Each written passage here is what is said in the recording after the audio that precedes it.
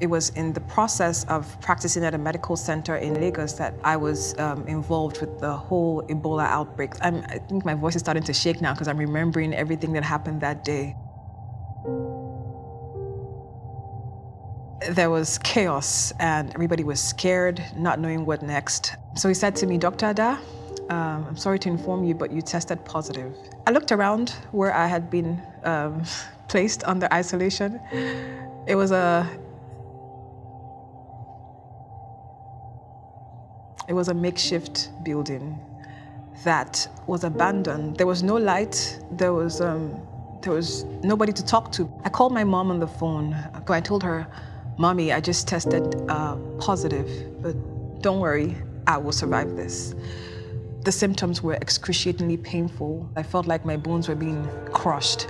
After 15 days at the isolation ward, I was told that my blood tested negative to the viral antigen.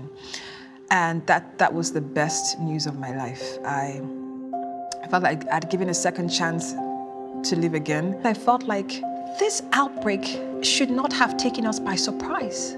When there's a virus that has such a very high case fatality rate, that's something that should have our attention. So I thought the best way to educate the public is to let them know that this is what happened to me. So I became a survivor advocate. I'd heard about the American Society for Tropical Medicine and Public Health. At that conference, I met a lot of Tulane faculty that had already been involved with research in Sierra Leone.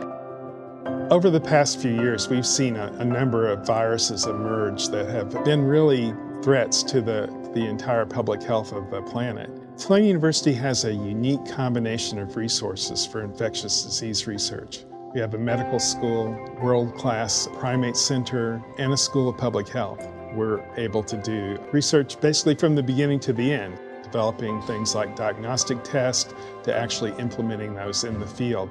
Tulane University, more than just about any school I can think of, has the breadth in infectious disease research to really make an impact. Why now? Why do we need to focus on infectious disease and fund research now?